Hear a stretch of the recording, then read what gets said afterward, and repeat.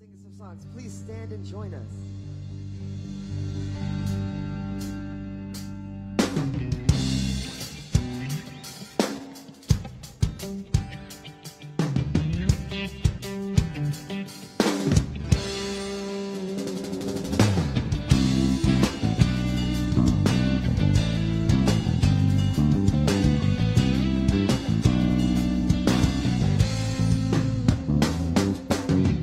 I waited patiently upon the Lord, and He inclined and heard my cry. He pulled me up out of the miry clay. He set my feet upon the rock. He gave me beauty for ashes and joy for my mourning and praise for heaviness.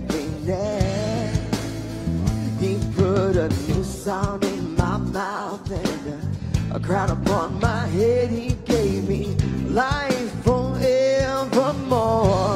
He's been so good. So good, so good to me. So good, so good to me. So good, so good to me, Jesus.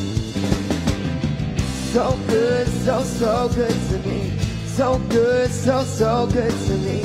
So good, so good to me, Jesus. He picked me up and He turned me around and He placed my feet on the solid ground. Hallelujah, hallelujah. 'Cause He picked me up and He turned me around and He placed my feet on the solid ground. Hallelujah, hallelujah. If you believe that, sing that out. 'Cause He picked me up and He turned me around and He placed my feet on the solid ground. Hallelujah, hallelujah. 'Cause He picked me up and He turned me around and He placed my feet on the solid ground. Hallelujah, hallelujah. He's been so good, so good to me. So good, so good to me. So good, so good to me, Jesus. So good, so good to me. So good, so good to me. So good, so good to me, Jesus. So good, so good to me. So good, so good to me. So good, so good to me, Jesus. He's been so good, so good to me. So good, so good to me.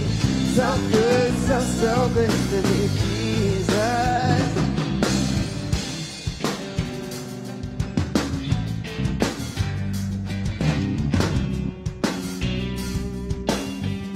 Sing, I got joy. I said I got love, joy, peace, and righteousness in the Holy Spirit. Whoa, yeah, sing that back. Whoa, yeah, I got love, joy, peace, and righteousness in the Holy Spirit. Whoa, if you believe that, sing. Yeah, I got love, joy, peace, and righteousness in the Holy Spirit. Whoa, you got joy. I got love, joy, peace, and righteousness in the Holy Spirit. Whoa, yeah. You're good, so good to me. So good, so good to me. So good, so good to me, Jesus. He's been so good, so good to me. So good, so good to me. So good, so good to me, Jesus. So good, so good to me. So good, so good to me. So good, so good to me, Jesus. He's been so good, so good to me. So good, so good to me. So good, so good to me, Jesus.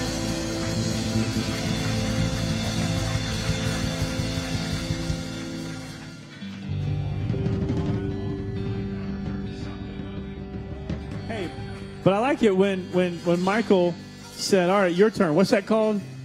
Call and response. Yeah, that's what it's called. What he said.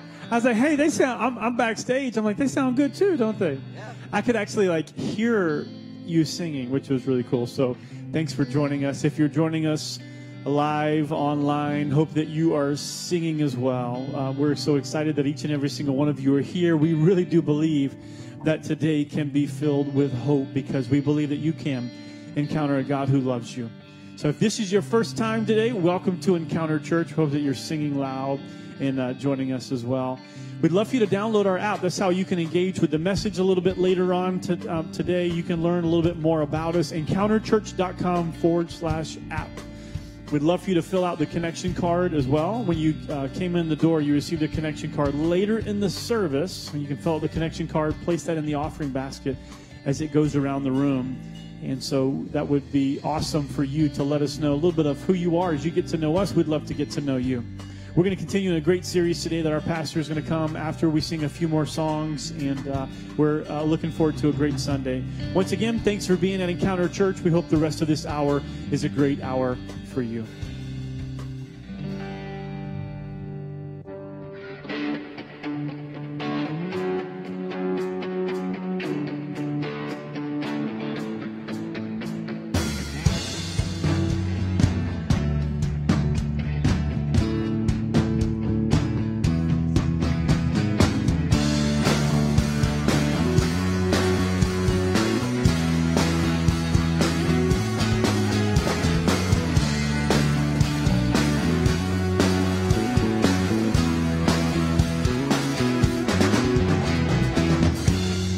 Nothing can separate.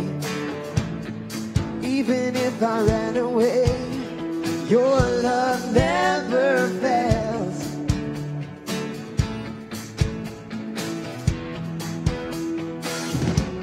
I know I still make mistakes, but you have new mercies for me every day.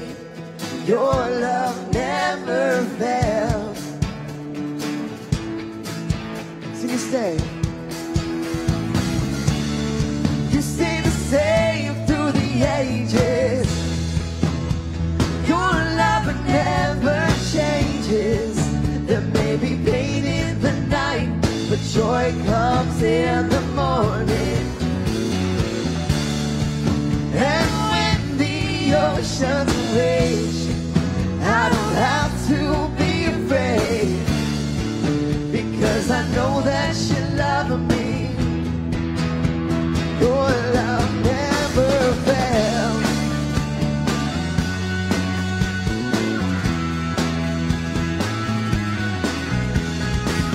When you're strong and the water's deep, I'm not alone here in these open seas. But your love never fails.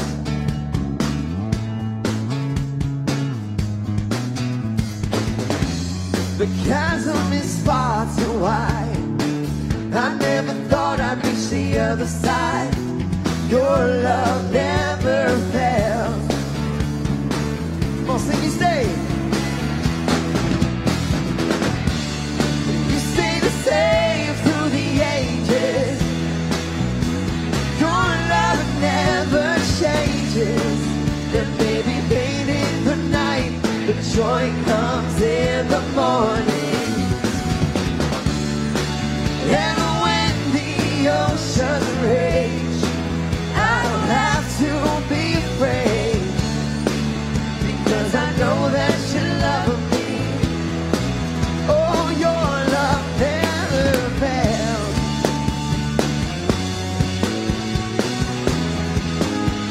Your love never fails.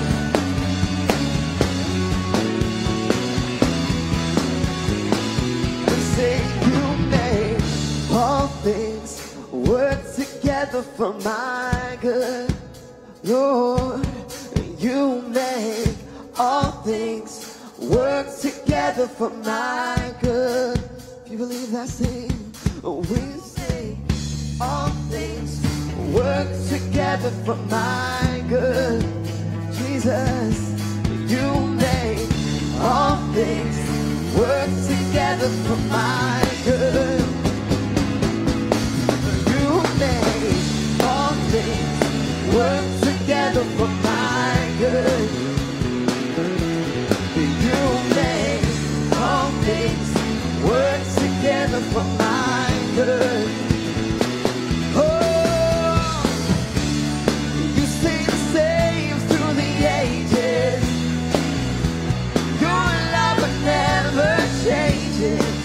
There may be pain in the night, but joy comes in the morning. And when the ocean rage, I don't have to be afraid, because I know that you love me. Oh, your love never fails. Oh, your love never fails.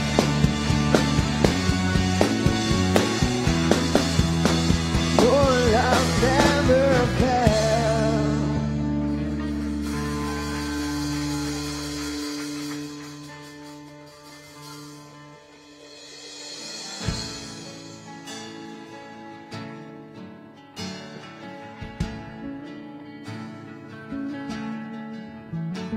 Oh, I've heard 1,000 stories of what they think you're like, but I've heard the tender whisper of love in the dead of night, and you tell me that you're pleasing, that I'm never alone.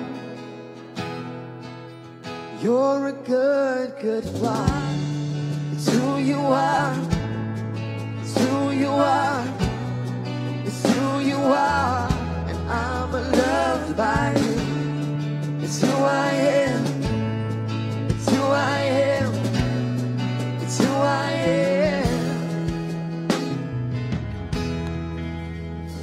Oh, I see many searching for answers far and wide, but I know we're all searching for answers only you provide, and you tell just what we need before we say your word. You're a good, good father. It's who you are. It's who you are. It's who you are. And I'm loved by you.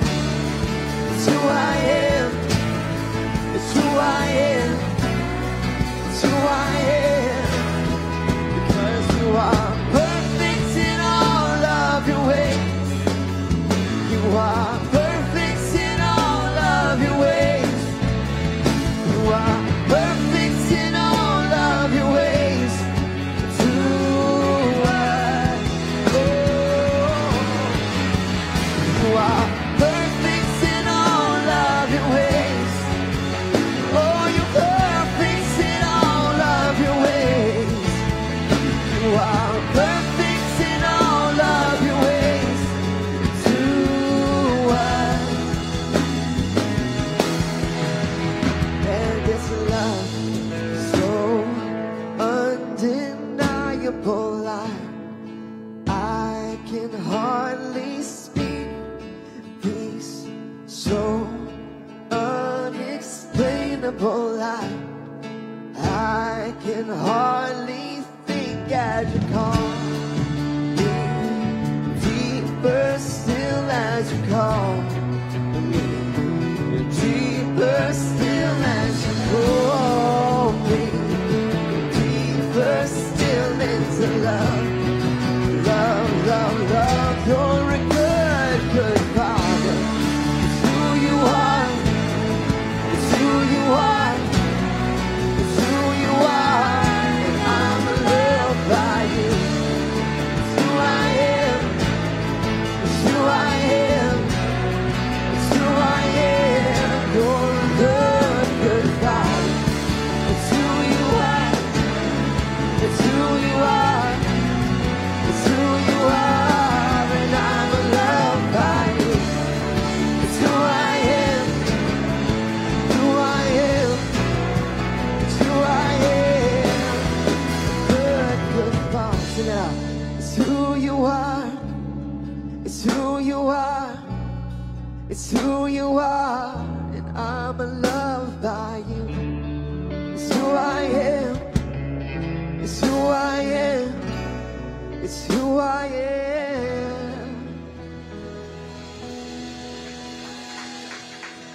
may be seated.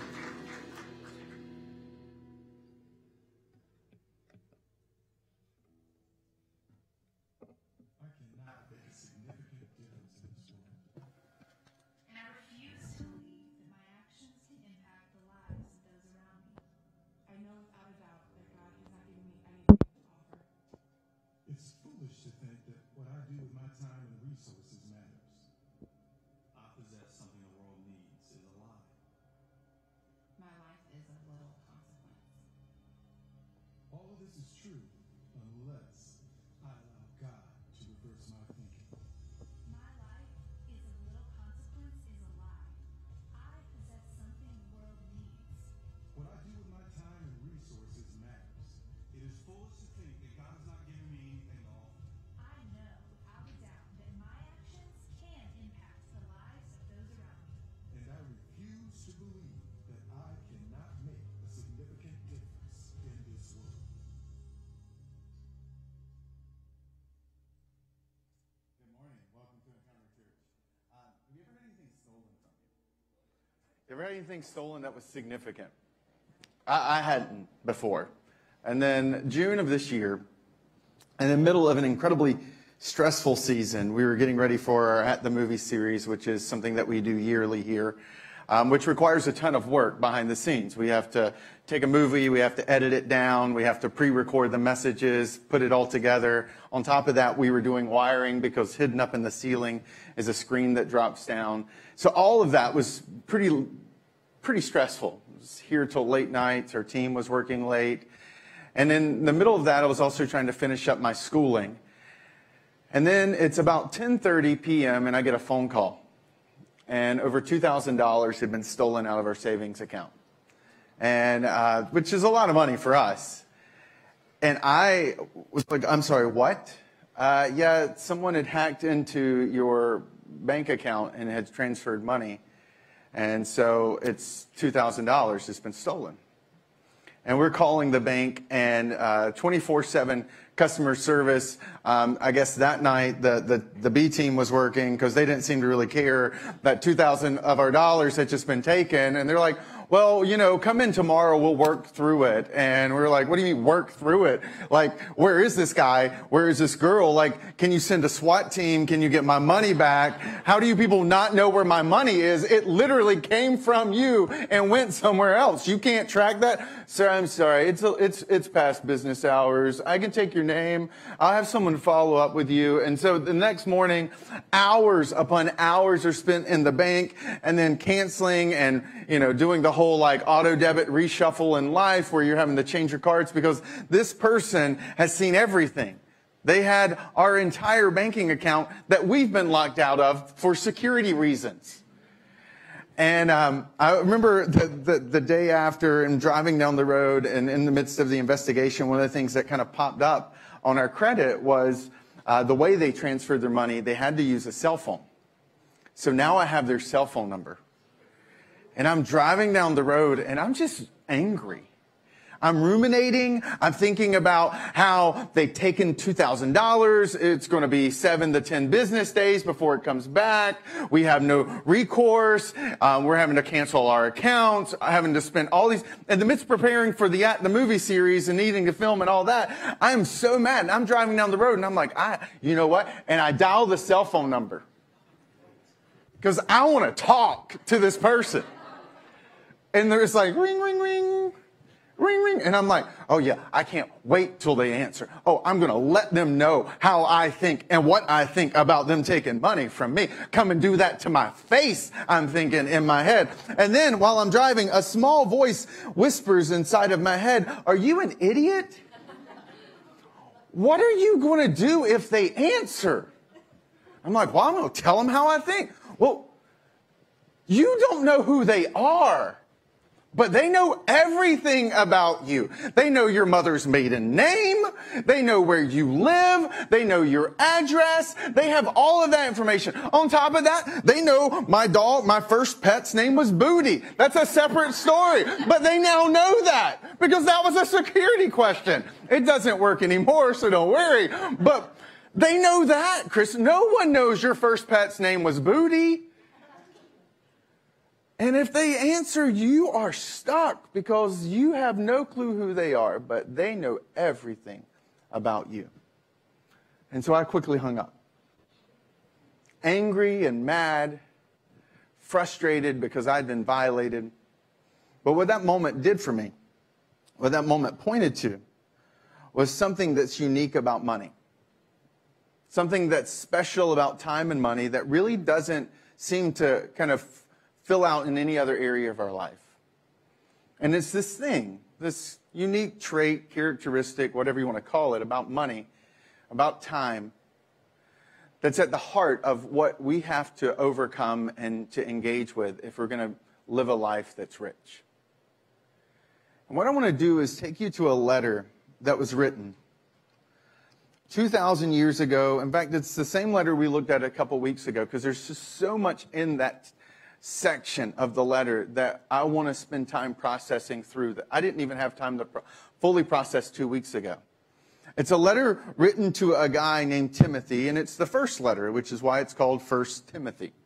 It's in the New Testament, and it was written by a man named Paul. Paul is the kind of the first prolific writer in the Christian faith. He writes a bulk of the New Testament. Most of the New Testament letters, the majority of them, were written by Paul. Paul experiences a radical life change. He'd been essentially a domestic terrorist towards Christians. He had made his living, he had made his reputation known by systematically arresting and killing Christians as it was beginning to grow in first century. And then in the course of a trip, he has this incredibly life-altering moment with Jesus, and he changes his name so that he kind of marks that moment. He's like, look, my life is so radically different that it's not okay for people to call me Saul anymore. People need to start calling me Paul, because that's the amount of transformation I've experienced. I'm a new man. And so this guy, Paul, has a protege named Timothy, and he writes this letter to Timothy to help lead Timothy as he's leading a church in Ephesus.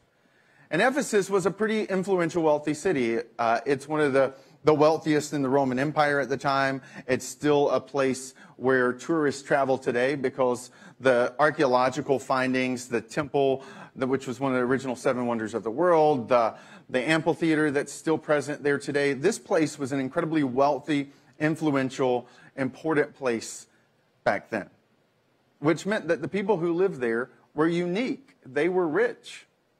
In an ancient Roman Empire, these people lived a life of luxury that few people lived.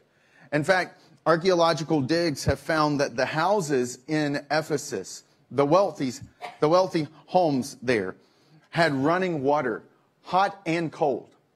Think about that. 2,000 years ago, houses having running hot and cold water. That's incredible. That's something that you think happened in the last 200 years, but these people were so technologically advanced, they were so wealthy, that they actually were able to afford to set up the infrastructure to have running water. On top of that, they also discovered essentially what would be equivalent to radiant heat systems today. They had heat inside their homes. So these people were in a class completely distinct and different from the average Roman citizen scattered throughout the Roman Empire. And so Paul writes to Timothy and says, Timothy, I want you to learn how to speak to them and teach them. I want you to, the first word in verse 17, I want you to command them. He says in verse 17 of chapter 6, command those who are rich in this present world not to be arrogant, nor to put their hope in wealth, which is so uncertain, but to put their hope in God, who richly provides us with everything for our enjoyment. Command them to do good, to be rich in good deeds, and to be generous and willing to share. And in this way, they will lay up treasure for themselves as a firm foundation for the coming age, so that they may take hold of the life that is truly life. What's unique is that Paul uses this phrase that in the Greek would have stood out to Timothy. We see the word in English, it says just simply command. But it's a unique word. It's a military term, in fact. It was a word that Roman soldiers would have been intimately familiar with. It was that call to arms. It was that call to action. It was that word that would be spoken by the commander to his troops to tell them, hey, it's time to move to a new location.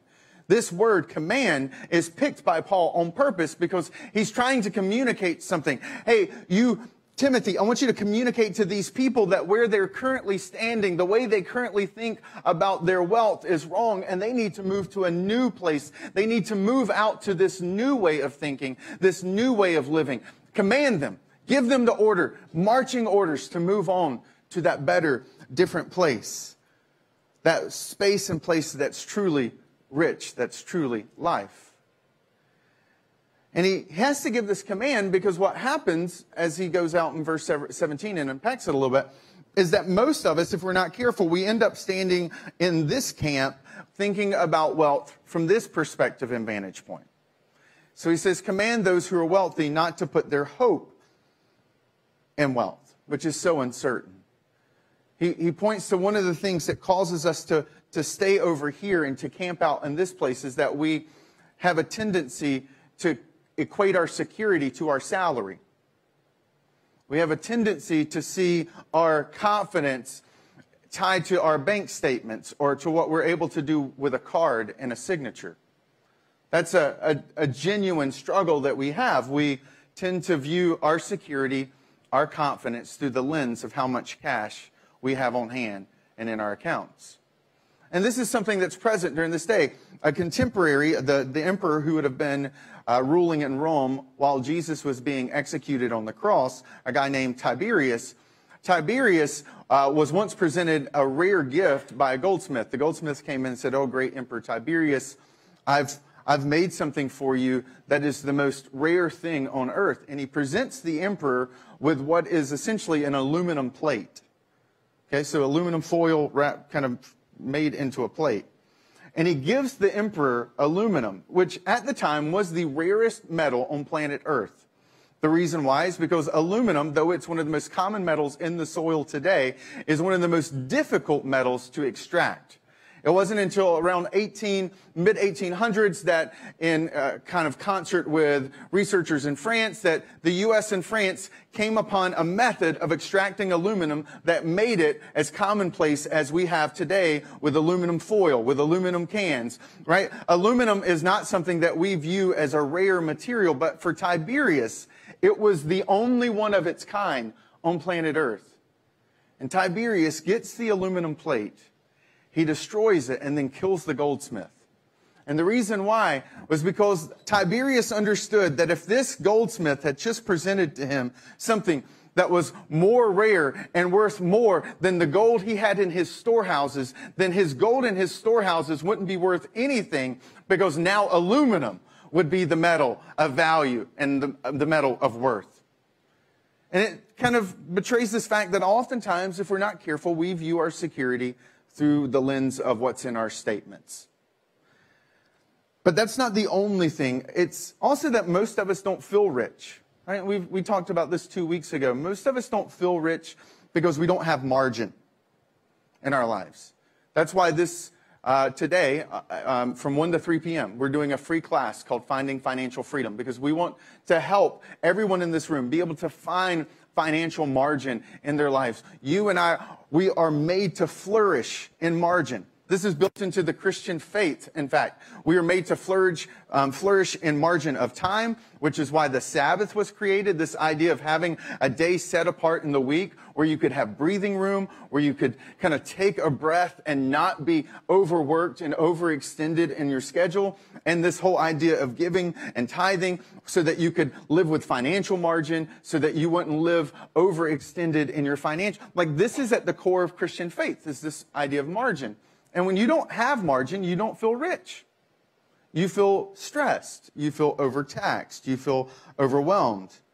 In fact, the only time you've probably ever felt rich was probably the same time I felt rich, your first job. You worked really hard. Someone handed you a paycheck, and it was the first time you had ever gotten handed a paycheck. And you're like, this for me? You kidding me? And then you go to the bank and you cash it and they count it out and you're like, count it in tens. It's like 10, 20, 30, right?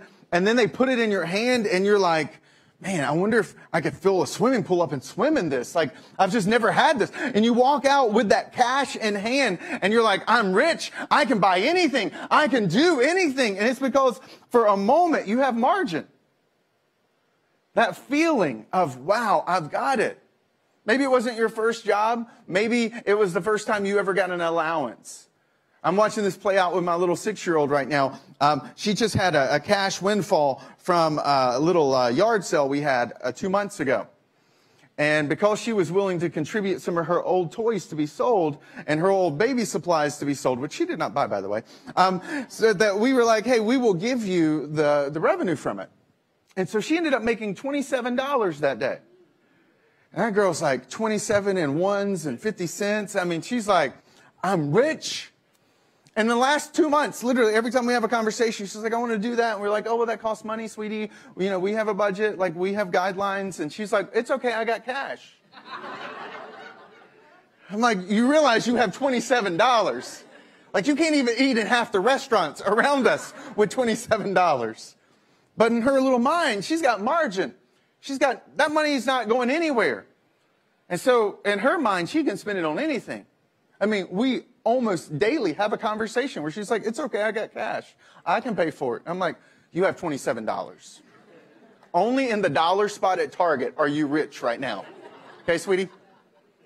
But when we have this margin, it creates this sense of like, I'm rich, I've got it. And because most of us don't experience margin in our lives, we don't consider ourselves rich. And then to further make the point, right? If you went back to that person who got that first paycheck, that old version of you, and you whispered to them, for most of us, not all of us, but for most of us, if you whispered to that person when they got that first paycheck, hey, 20 years from now, 30 years from now, you're going to get a paycheck that has this number on it, they would have fallen out. You would have fallen out and been like, oh my goodness, I'm going to be rich when I grow up. Because most of us, what we make or what we've made, our younger version of ourselves would think we're loaded. And yet most of us don't feel that way. And it's because I think one of it is what one of my mentors says is this consumption assumption that we make, that whatever we get is meant to be spent on us. So what happens is our salary goes up, our standards adjust with it. Our salary goes up again, our standards continue to climb. And so we're essentially marching and moving the goalpost down to the field. And so we never get to a place of margin because we just readjust. It's the consumption assumption, as he likes to call it. And what Paul was trying to do was Paul was trying to paint a picture of richness that was different than what this camp had in mind. Because this is what they thought about riches. And so what Paul's trying to do is he's like, command them. He's like, move forward. Go to this different place. Think about life differently. Think about wealth differently. Command them to be rich in what? To be rich in doing good. To be rich in good deeds. To be generous and willing to share. He's wanting them to realize that there's a different way of living life. It's the same reason, actually. I think it's pointing to this deeper thing that he's trying to make the point that being rich is not about what you store up in life. It's about how you spend your life. It's not what you store and you save. It's how you spend your life. And there's a subtlety in what I just said that speaks to why I got so angry that day when I'm driving down the road and it makes me call this person who stole money that knows everything about me in righteous indignation. The reason is because most of us, the way we make our money is that we show up in some place, some space, whether it's digital or physical, whether it's in a retail, whether it's in a building that's really tall, or whether it's in our home office or a hospital. But we make our money by showing up and giving the most precious commodity we have, our life. And we say, hey, I'm going to give you my life from these set hours. In exchange, you're going to give me little slips of cotton and linen paper that's been dyed green. That's what I'm going to do in this exchange. I'm going to give you my life, and out of that exchange, you're going to give me little pieces of cotton linen strips that we call dollar bills. And that's going to be how we do this thing. Because what money really is congealed life. It's condensed life. when you hold a paycheck, what you're physically holding is the life that you gave away in exchange for that slip of paper. And the reason that money invokes something so deep down inside is that someone had not stolen my money. They had stolen a piece of my life from me. They had taken that from me. And it made me mad. Because the most precious, irreplaceable thing that I have is my life and time. And it had been taken.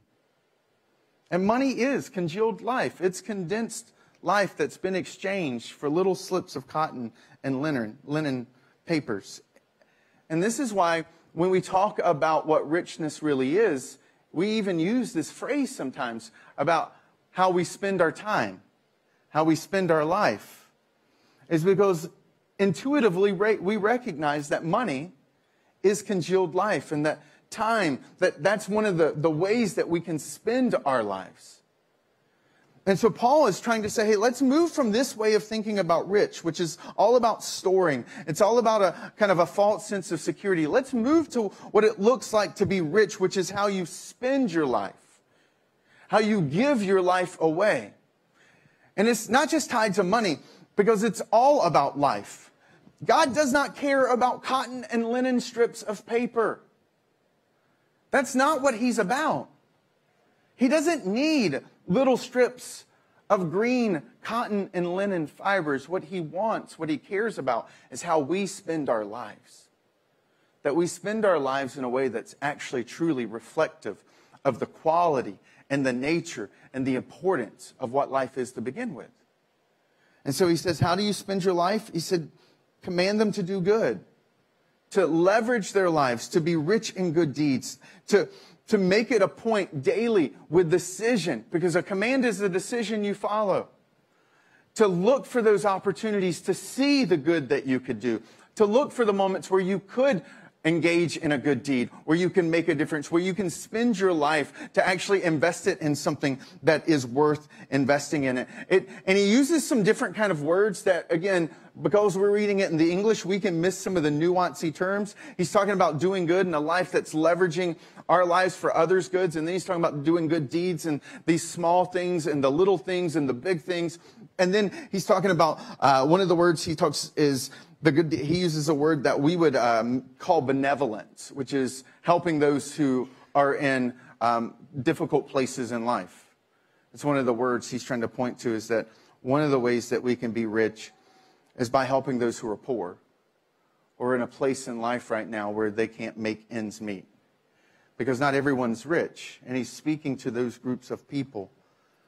But then he uses this very interesting word. At the end of this sentence, he points to a word that is a hard word to translate in the English. But remember, this is written in first century. So you're a first century educated, wealthy individual. You would have heard a word that would have invoked a lot of meaning for you. He uses a word that's a version of a word called koinonia, which is this really hard to understand concept that's really rich. But for the ancient Roman and Greeks, koinonia was associated with utopia. It was associated with the ideal world. It was the equivalent of heaven on earth, in fact. Like, what does it look like to have a community that's essentially heaven on earth? He ends his whole phrasing of commanding richness by pointing them to this picture of bringing heaven to earth in the way that they live their lives. And this isn't lofty speech. This isn't some like religious phrasing that heaven on earth. He's calling them to a life that's rich, a life that's known not for what it stores up, but how it spends it. And for most of us, we've never spent time studying early church history. All we know is what we see in the headlines about church today or last week. And let's just be real. Can I be very candid? I hate the headlines I read in the newspapers that I see about church. It's devastating. It's tragic.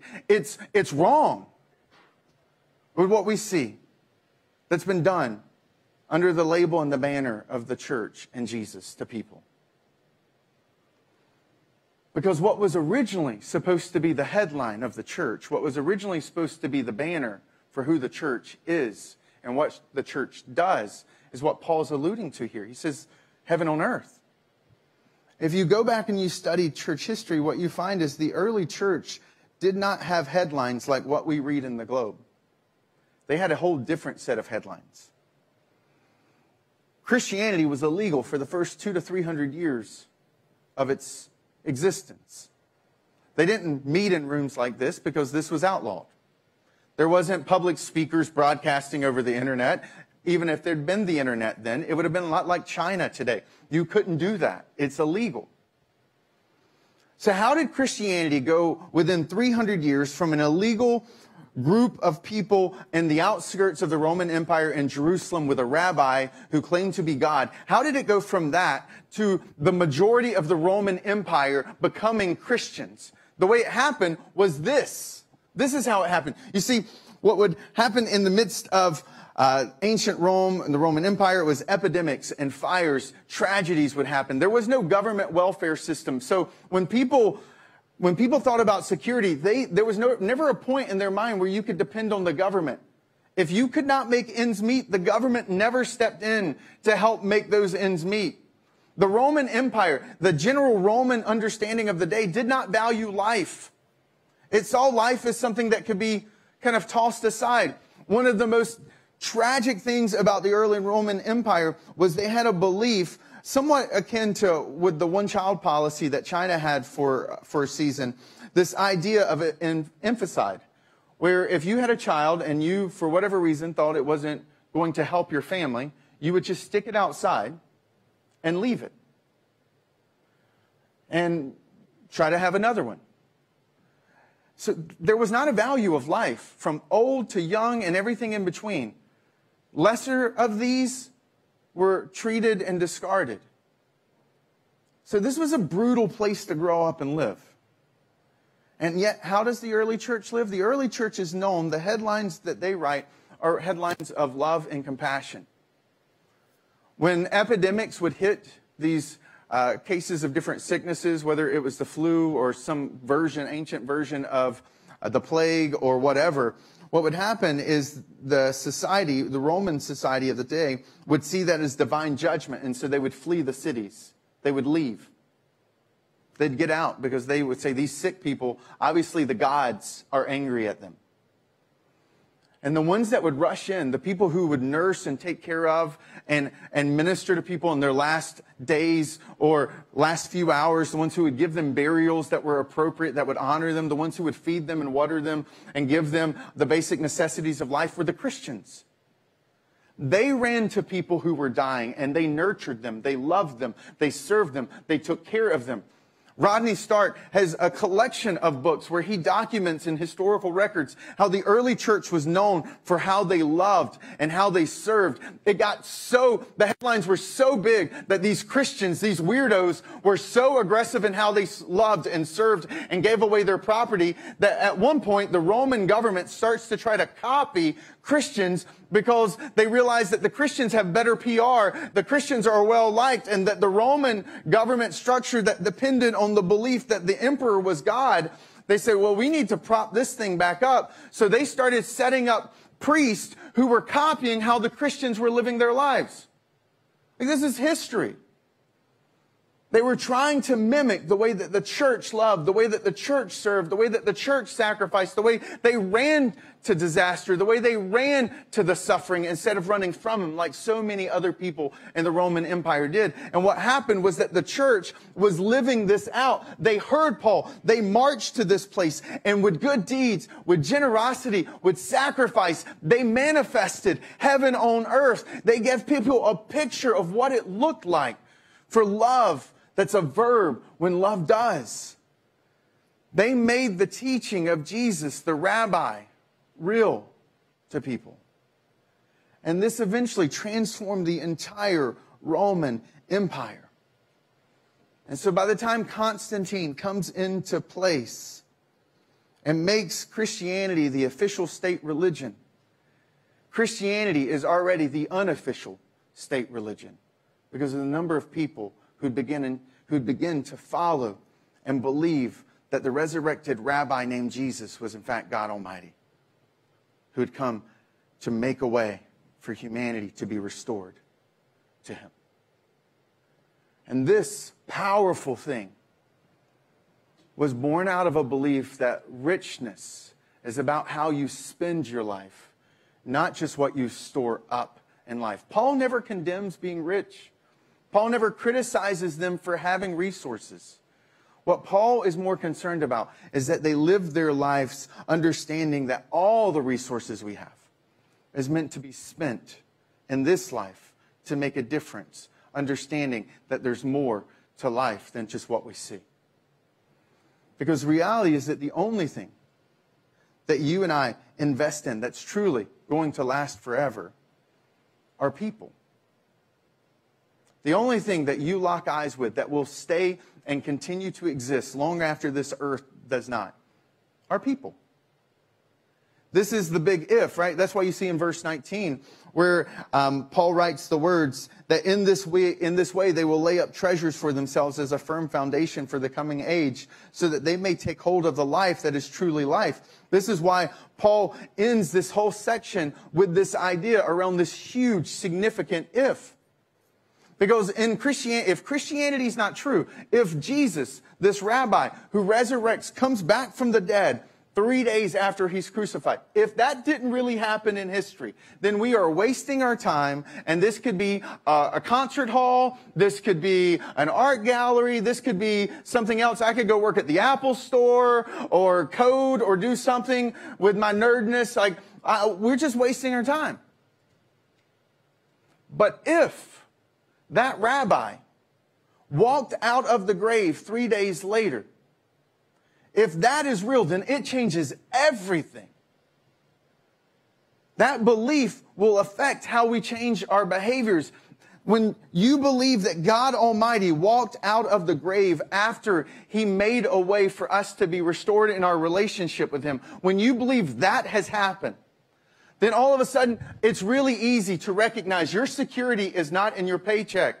It's in the person who conquered death when He walked out of the grave. If He's able to do that, then surely He can take care of me. Surely He can provide for me. If you recognize that the rabbi has walked out of the grave, then it does change how we live our lives. It changes how we treat people because we recognize that buildings will collapse, that nation states will fall, but people will last forever. It changes how we speak to these very ordinary, immortal beings that we call family and friends. Understanding that our words have impact that will last forever. When you start to see life through the frame of what Paul's talking about, it changes. In fact, I said I was a nerd. Let me show you how much of a nerd I am. So I'm holding in my hand the week's salary of a Roman soldier. So in my hand are the coins that would have been paid to a Roman soldier for giving a week of his life. He would have exchanged his life that week for what I hold in my hand, these bronze coins. He would have sacrificed his life in battle. He would have stepped into difficult circumstances, not knowing if he was going to go home to see his family. He would have been away from creature comforts of the city, marching through really difficult landscapes, doing whatever the commander told him to do. Like, this was what he was being given in exchange for every one of his hours spent serving as a Roman soldier for a week. And when Paul says lay up treasure, he's encouraging us to see our lives through the grander scale that our life is really meant to be lived. To invest our lives in the things that's worth investing in. People and what God is trying to do in the midst of lives around us. Because Paul understood something. That Roman soldier who would give up his week, who would suffer and sacrifice, his treasure is now my trinket. It means nothing. If I walk into a store today and I try to pay with this, no one is going to give me food. They're going to laugh at me. This means absolutely nothing. It's a trinket that sits on my desk. It's a historical artifact. And yet so much of the Roman pursuit of the day was spent trying to collect this. And today, it means nothing. They scoop up these things in archaeological digs all the time, and you can buy huge bags of them for next to nothing. Stuff that was once treasure is now treated as trash in archaeological digs. And Paul understood that if we're not careful, we'll fall into this trap of seeing richness as about what we store up in this life, instead of seeing richness about how we're meant to spend our lives to impact the lives of those around us. And as a church, we take that passion, we take that vision of what the church is meant to be seriously. I don't like the headlines I read in the Globe. I don't like the storylines I hear when I talk to people, when they tell me about their church experiences or what they had as a child. And that we exist as a church, that we theologically, we believe that a rabbi walked out of the grave and that through that moment, all of history pivoted on that one realization that God in flesh dwelt among us, that God died on a cross and paid and restored and mended the bond that had been broken between he and I because of the things that I have done and who I'd become. And that out of that, love was meant to flow. That our belief in who he is was meant to affect the behavior of how we live. And as a church, we are here to write new headlines. We are here to reclaim the ancient headlines of what the church is meant to be and how the church is meant to live and what the church is meant to do. It's why we give tens of thousands of dollars every single year away, not for this building, not what happens in these four walls, but just to make an impact in our community. And that this past week, we opened up our registration for community events. Because we're hosting one here on December 1st. We just want to create a positive kind of family experience. Give people free pictures of Santa Claus. Give them a really cool adventure checklist for the next 25 days of Christmas. And to make this Christmas special for them. And to strengthen their family and create positive memories no matter where they are. Because we believe people matter to God even if God doesn't matter to people. So we don't have some kind of invisible check system say, oh, you don't believe what we believe? Well, we're not going to do good to you. We believe people matter, period. And that God demonstrated that when he died for people. And so because of that, we leverage and we give. And so that community event, it's incredible. Within 2 hours, over 200 spots were filled up. We had to step back and say, should we have another hour? Because we have 100 people on the waiting list and 24 hours hadn't gone by yet. And it's because we have a reputation as a church in this community for the good that we do. That's just community events. That's not the community service projects we do where people come to this church and say, oh, you're those orange shirt people that we've seen picking up trash. Oh, you're those orange shirt people that we saw painting in the park or helping to purchase that playground equipment. Or you're those orange shirt people who volunteered and helped at that senior citizens home. Yeah, we're those orange shirt people because we believe that the resurrected rabbi demonstrated a love and a life that we're meant to emulate if we believe he is who he says he is. And that's why I want to encourage you to step in. For those who are part of this faith community, who call Encounter Church home, I want to ask you to lean in boldly. Because I believe in the next 14 months, it's going to be even better than the last few years. That there is so much good that we are scheming for our community. I think our community, people should wake up in the middle of the night thinking the church is scheming. Scheming good things. Because if they wake up in the middle of the night, they should know that we're sitting around trying to figure out how can we love them better? How can we serve them better? How can we meet little needs and big needs? How can we step into the lives of people in and around this community? How do we step into the lives of people in this church who can't make ends meet? How do we come alongside of them? How do we do that? And the way that we're going to do that in the next 14 months is a year-end offering that I just want to call Love Does. And that I want to ask you to gather collectively to step into. It's an offering that 100% of its focus is what happens outside of these four walls. If you're not sure about church, you think I just want your money, good news. Give all you want to that, and I don't get any of it. We believe church should be known for what it does for the community, not what it takes from it. And that's why we'll have a bigger egg drop this year than we've ever had before. That's why we'll be able to do more in benevolence than we've ever done before. That's why we'll be able to engage and serve our community in ways they've never imagined.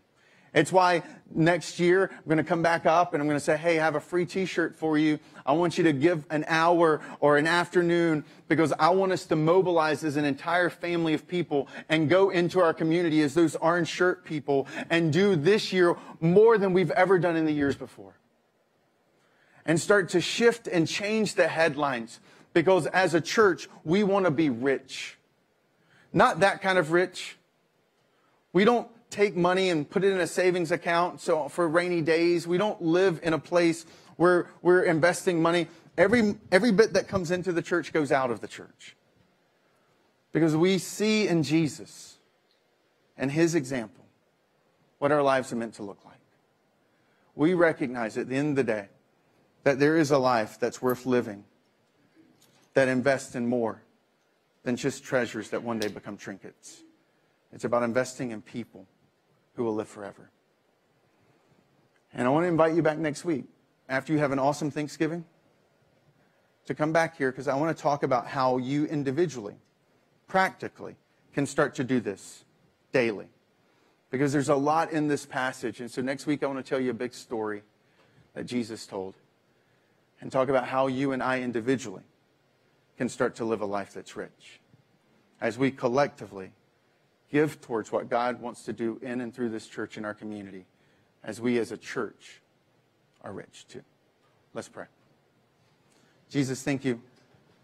Thank you for who you are, for what you've done, for how you, out of the generosity of people throughout history, have made a difference.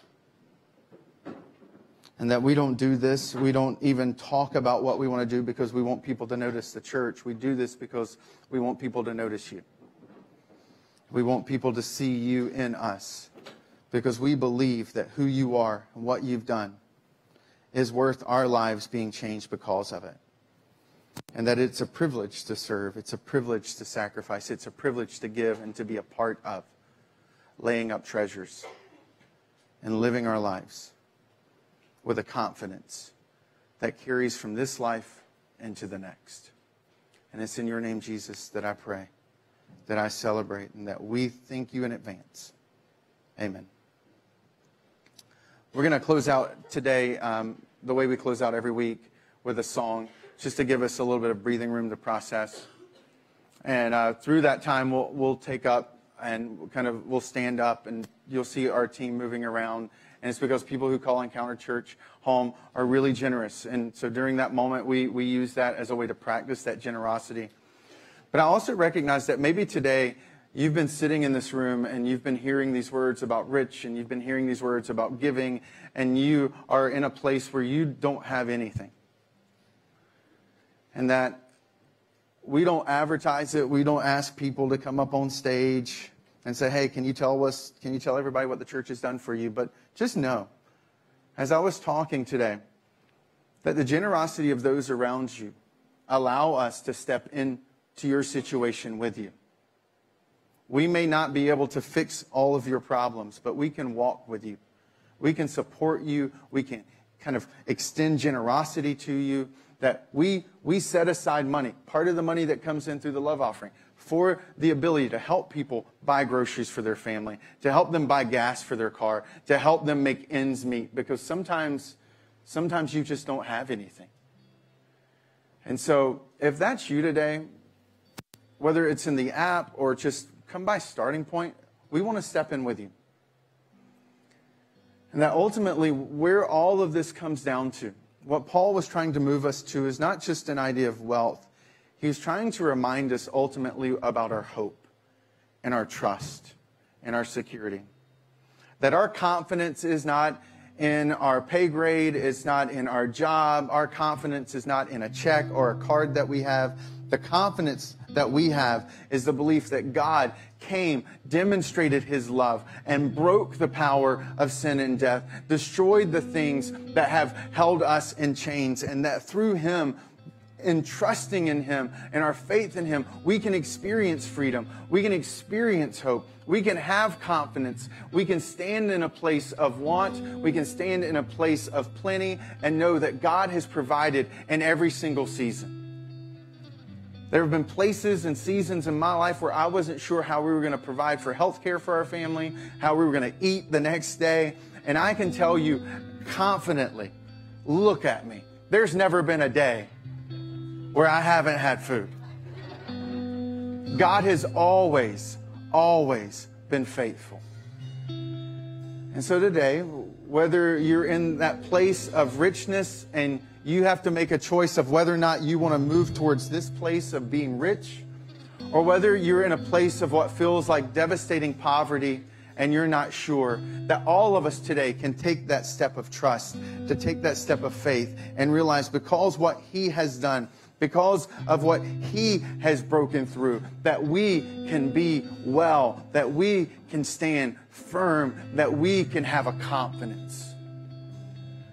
And so I want to invite you to stand up. And our team is going to lead us in a song that we've sung before, a song that I think is appropriate as we wrap up this conversation around richness. And it's a song about Him and our response to Him in every single season of life. An ability for us to say that it is well. That in the good and the bad and the bright and the dark and everything in between, we have a confidence that's greater and that's stronger. Let's sing.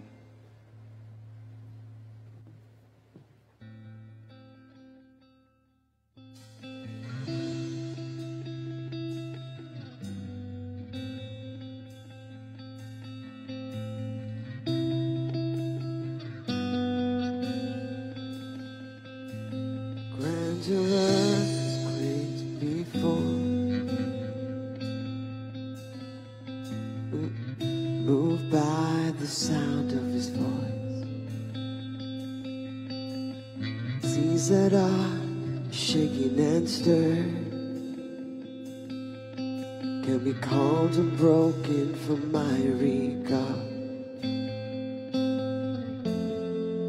Through it all, my eyes are on You. Through it all, that it is well.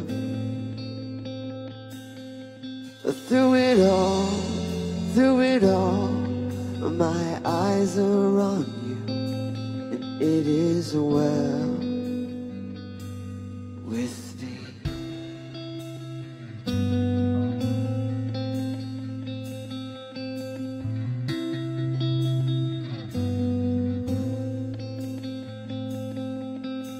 Far be it from me to not believe,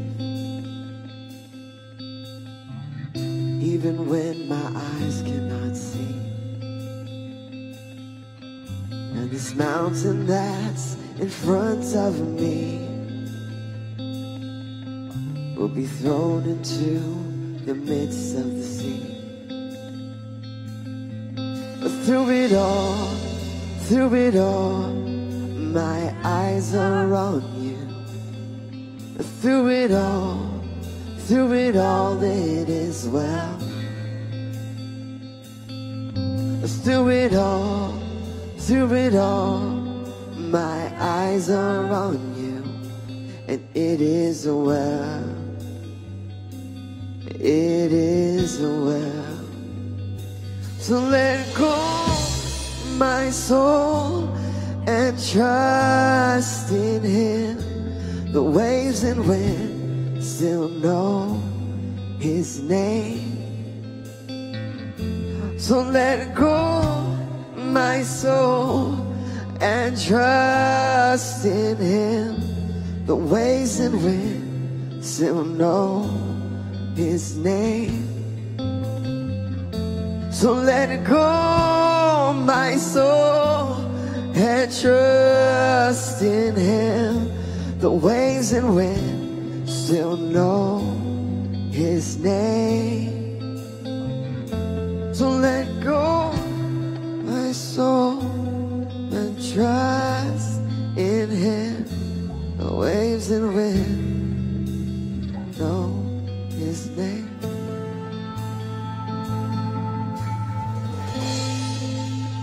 with my soul.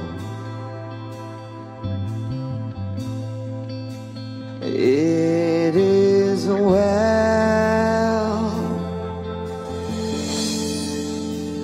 with my soul. It is well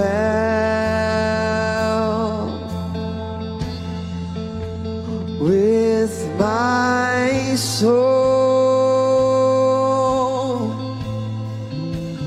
It is well. It is well with my soul.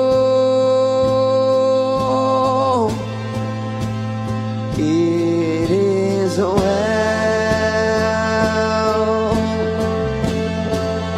with my soul. It is well,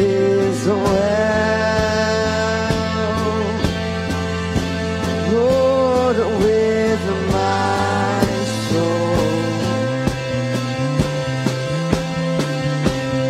It is well with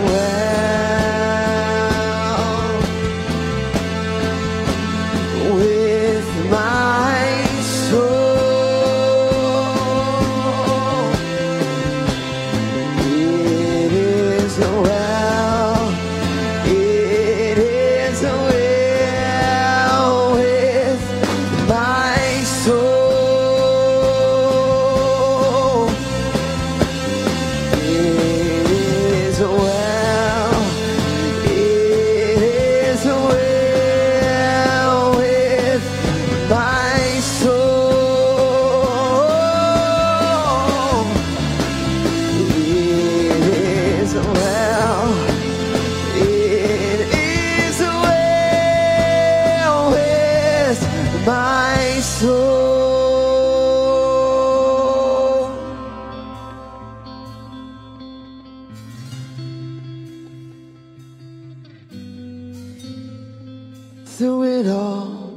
Through it all, my eyes are on you.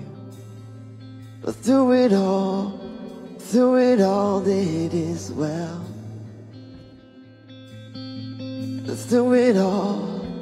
Through it all, my eyes are on you, and it is well with me.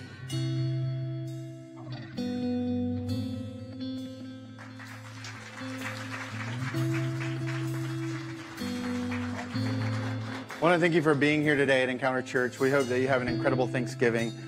Before you go, if you're interested, if you want to know more about the offering or how you can give to that, it's in the app on our website, encounterchurch.com/give. You can see the year-end offering tab when you start with the financial piece.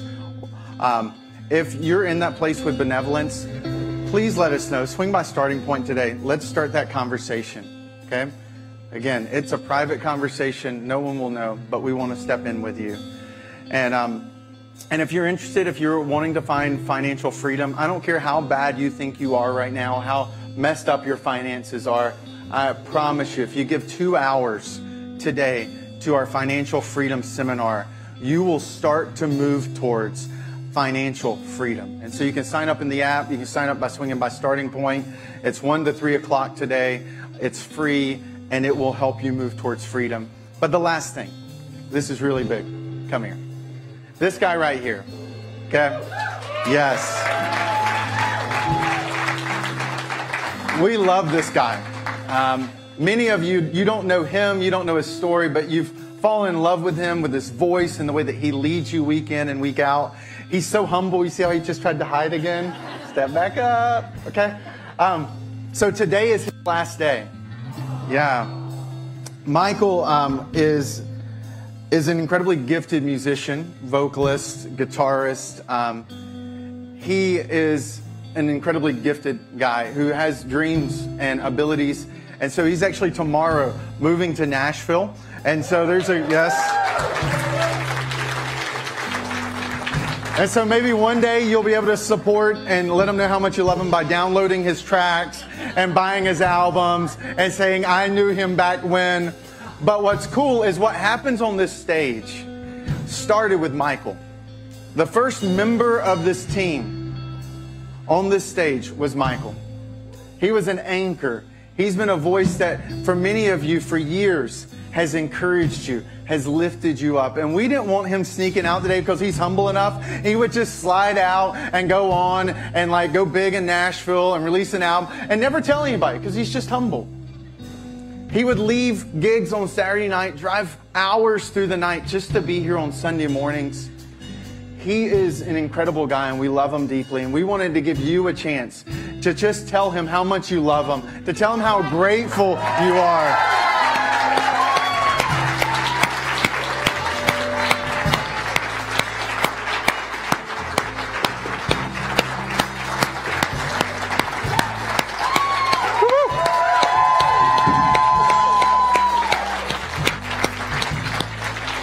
I told him earlier we may be singing It Is Well, but it is not well with me, that he's leaving. So before you leave today, if he's been an encouragement to you, if he's been an inspiration for you at any point, just swing by, give him a hug, give him a high five, tell him how much you're going to miss him. Tell him the story that you've always wished you would tell him, because today's the day. And like he said earlier, he's not dying and there are planes, so we will see him again. But we just wanted to make sure as we go into a week of celebrating what we're grateful for as a nation, we wanted to tell Michael how grateful we are for him. So have a great day. We hope you have a wonderful week, and we'll see you next week at Encounter Church. God bless.